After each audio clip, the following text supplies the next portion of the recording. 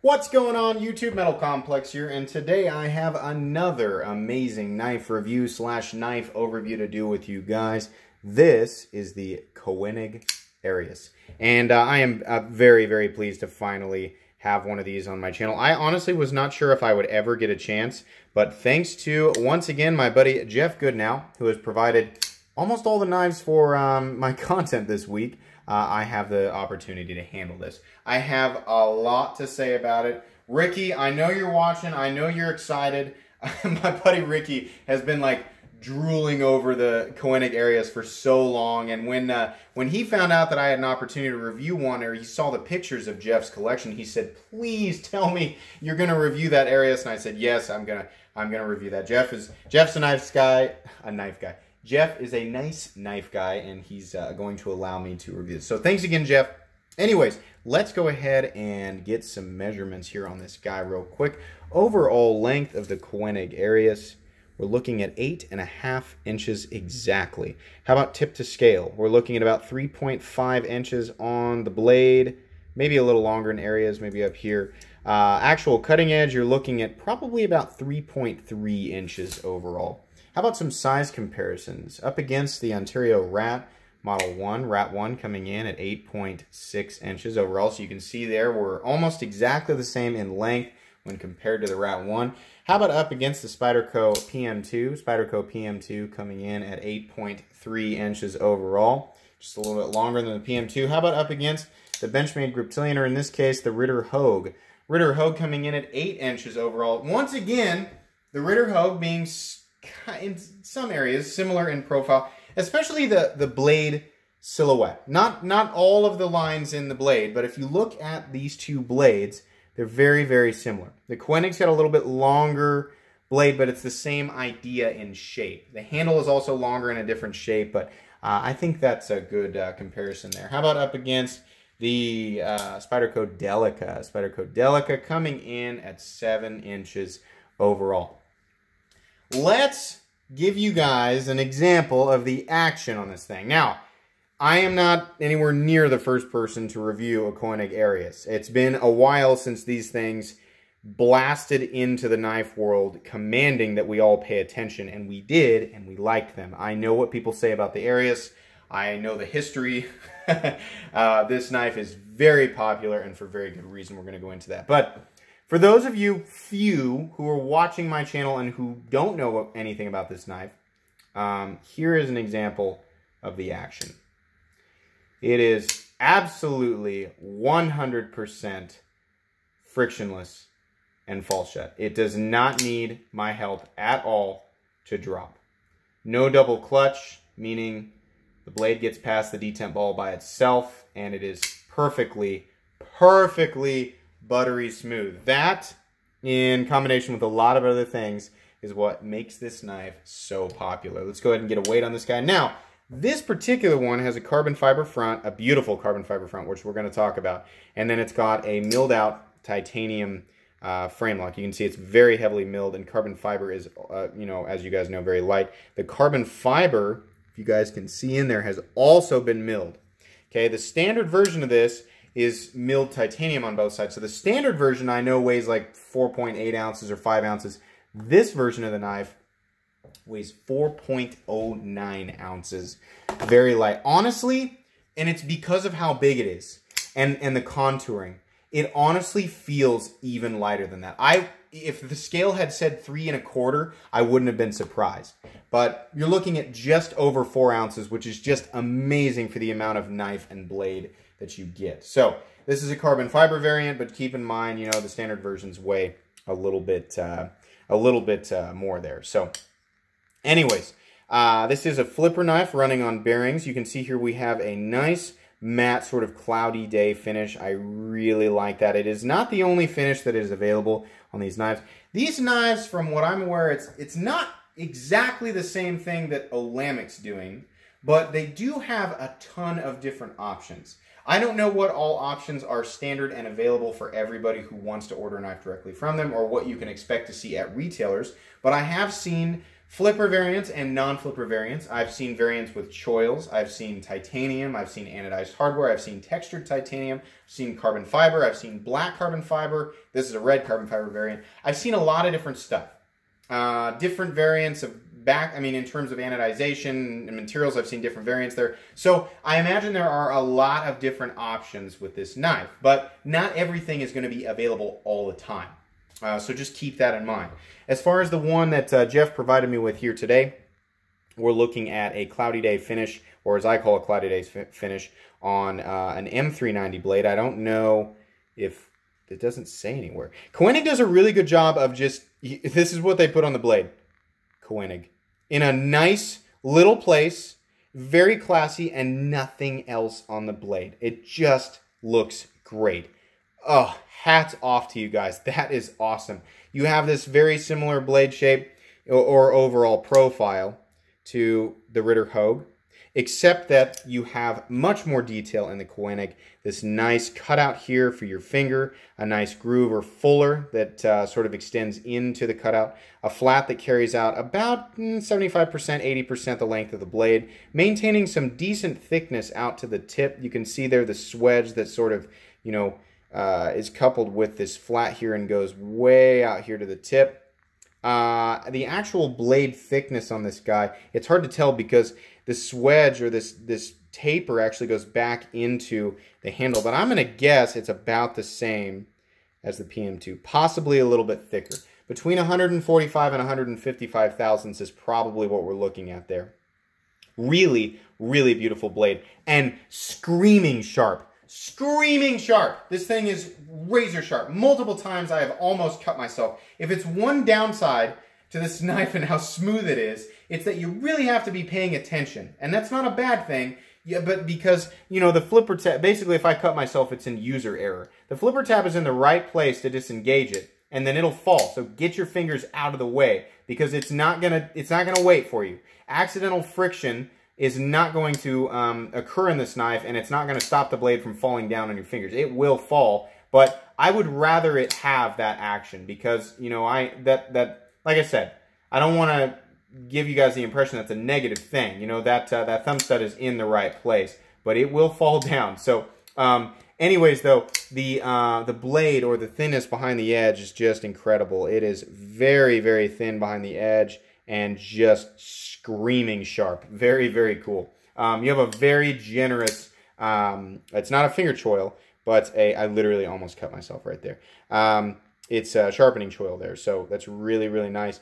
Moving down to the carbon fiber scales, this is just incredible. Not only are they red-laced carbon fiber that have been nicely, just ever so slightly contoured and nicely chamfered all the way around, but there's actually milling in the carbon fiber that just, it adds to the three-dimensional look, and those red lines sort of pop and move around. The light dances around that texturing.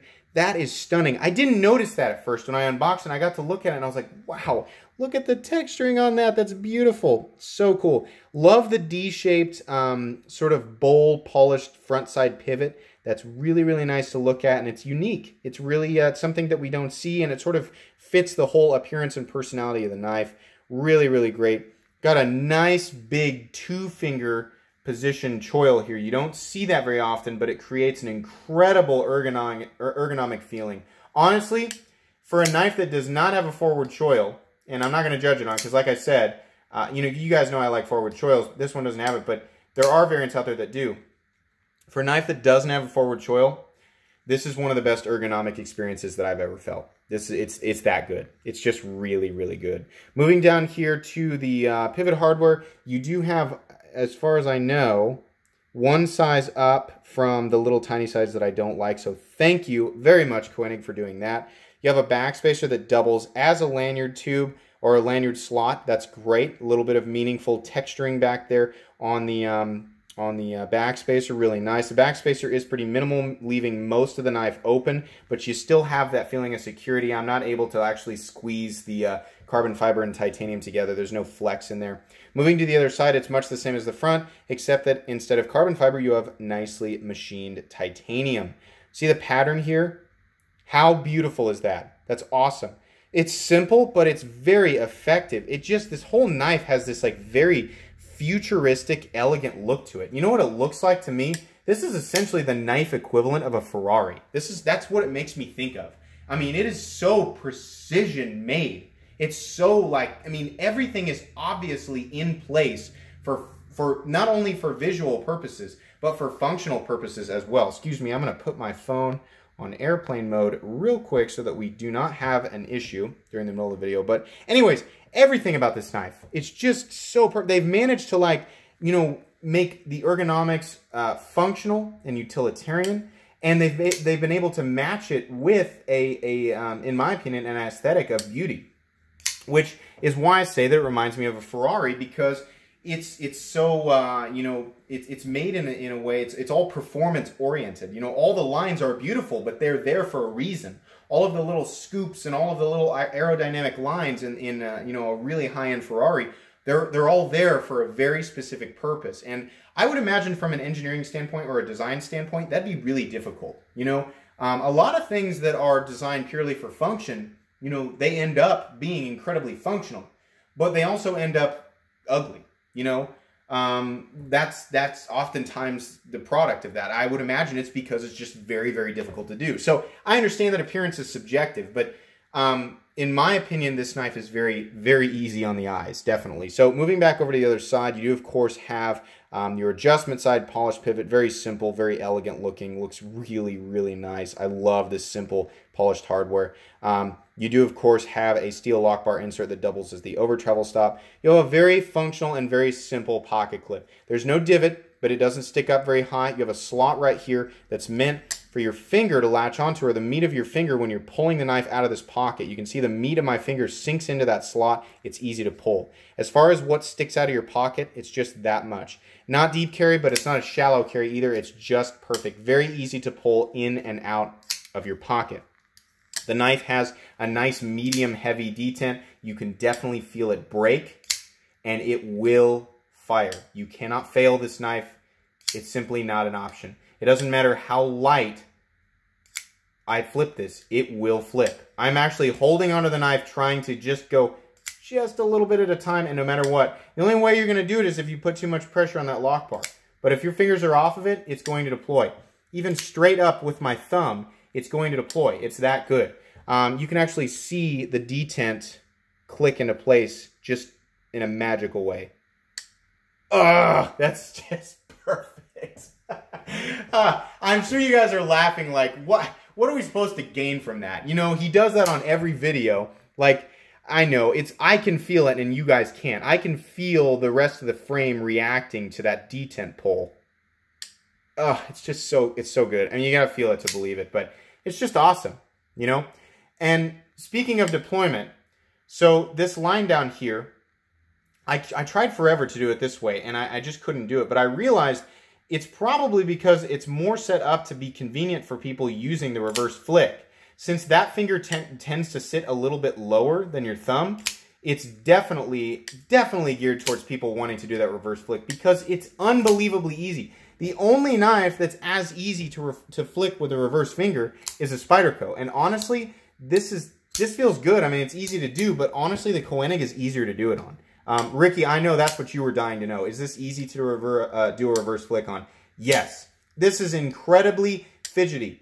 You have the flipper tab that's in the right spot, whether you want to do the light switch or you wanted to do, you know, kind of the push button method. Meaningful jimping up there, good relationship with the pivot, large heavy blade that's not overly cumbersome, but it creates for an excellent flipping action when it's combined with that incredible detent. You have a nice landing zone for your finger right here, so that's not going to be uncomfortable. You have easy engagement with the lock bar, easy to push out of the way, no double clutch. So if you're talking about, in terms of fidget factor, for those of us who like to sit around and fidget with this knife on the couch, yeah, it gets an A+, 100%. How about from a utilitarian standpoint? From somebody wanting to buy this knife and use it as a tool? Yes, A+ as well. It's perfect. It's so easy to manipulate. It's just, this knife is so good all the way around. It's almost, it's crazy. The only thing that I wish was different is that I wish there were some jimping up here, because I would use this knife. I mean, I don't know. This is just, it's so elegant and beautiful and perfect, but it's also clearly meant to be used. They want you to use this. This is very, very friendly as far as a tool goes. So I want there to be jimping up there. Does it need to be up there? No, because the lines and the curvature of the handles and the contouring and everything, there's not a lot of texturing on there, but it's enough to lock you in. There is a little bit of texturing down here on the lock bar, and I do feel really secure with this knife in hand. I would just like some jimping up there, so if I wanted to bear down on it, I could. I think this knife will serve just about any role you could ask of a folding knife. I think it's honestly that well made. Taking a look back here, you can see the stop pin is internal, and it does ride with the blade, meaning that you kind of have a bracing lug situation. Can you see it in there? Kind of moving. It's that bar that's kind of sitting up here. I wonder if I can. That bar that's sitting up there rides with the blade and then locks out here, which means it interacts with both sides of the scale. So you do have some sort of pressure mitigation when it's locked out, depending on what type of torque you're putting on the blade. That's not me saying, yeah, go ahead and, torque around on it and pry with stuff. But I do like that additional bit of reinforcement. Obviously, carbon fiber is not going to be as tough as titanium, but as long as you don't do anything with this knife that you shouldn't be using a pocket knife for, or a folding knife, then you're probably going to be okay. I honestly can't find any other flaws with this knife. This is one of the most perfect folding knives I've ever seen. Oh, and by the way, yeah, there's your lockup at about 25%. Is it solid? Yeah. Yep, absolutely. Up, down, left, or right. Is it centered? It's absolute. Honestly, I bet I could get under a microscope and find that this is like, it's just like, as far as perfect could possibly go in the infinite measures of the universe, it's probably that close. This is an example of precision knife making. And I have to imagine that this is, in the mid-tech category, given what these cost and what goes into them. Obviously there's some CNC work and there's some, machine work, but there's got to be a lot of hand fitment and hand interaction and human interaction with this knife. The least expensive I've ever seen this knife go for is about $550. I suppose that maybe there's variants that go all the way down to $500. I've also seen this knife much more expensive. This variant that you're looking at here with the red carbon fiber is about $700. As far as what these knives go for in their standard form, which is all titanium and M390, about $550 I think is well worth it. Well worth it. If you are considering crossing into the next level of the knife world, you're considering going from really high-end production to, like partially handcrafted mid-tech knife, you'll be hard-pressed to find a better example than the Koenig Arius. In fact, I would venture to guess the Koenig Arius will ruin a lot of people's, like their expectations on a custom level. I've only handled one knife that feels as good as the Koenig Arius, and it was a $2,500 Beg Knives Bugatti. That's the only other time I've seen such precision work and that smooth of action and that, everything just seemed like so meticulously well done. Now, there were a lot more exotic finishes, a lot more exotic materials on that knife, which is most of what equated to the cost of it. But if you're just wanting like a precision-made, ultra fine-tuned knife where everything is perfect. You get to that point where you're like, I want perfection. I want to see what perfection looks like because I'm so picky. Nobody knows how picky I am. I'm the pickiest knife guy in the world. If you're the pickiest knife guy in the world and you demand perfection and you're ready to spend this kind of money on a knife, get a Koenig Arius. That's it. Get a Koenig Arius. You will be satisfied with this knife. I can't find anything wrong with it. It's that good. Everything. This is why I selected these knives out of Jeff's collection. If you're wondering, like, every knife that you've showed this week has been like the best thing in the world. I think you're a little biased because this guy's being nice and he's letting you look at his knives. No, I picked these knives because I had a feeling that I was really going to like them, and I love nothing more than showing you guys knives that I love because it's real and I like giving that information. I don't like talking about knives that I don't like. It happens every now and then, but I don't like it. So that's why everything this week has been so good. But truthfully, I mean, this is excellence. This is truly excellent. I know it's just been laying there. I haven't been talking about it. This is so smooth, and it's almost like it doesn't feel real. It doesn't feel like it should be acting like this. You know, as far as like your brain determines a mechanism and its functionality and how it should react, you know, you could have handled 100 knives that are honestly, by today's standards, very, very good, and still not be ready for what this knife will throw at you when you fire it for the first time and then you feel that action. It is incredible. So, as far as whether or not you want to spend $600, $700, $800, $900 on a crazy version of this, that's up to you. But as far as the base version of this that I've seen, titanium for $550, yeah, I think it's worth every penny, honestly. This is going to go on my most recommended knives playlist. It's been an absolute joy to handle and play with. That is just about it. That's about all I can say about this knife. It's just amazing, and I'm so happy to have had an opportunity to take a look at it. I hope you guys enjoyed this video. I hope it was at least entertaining. If you did enjoy it, please leave a like.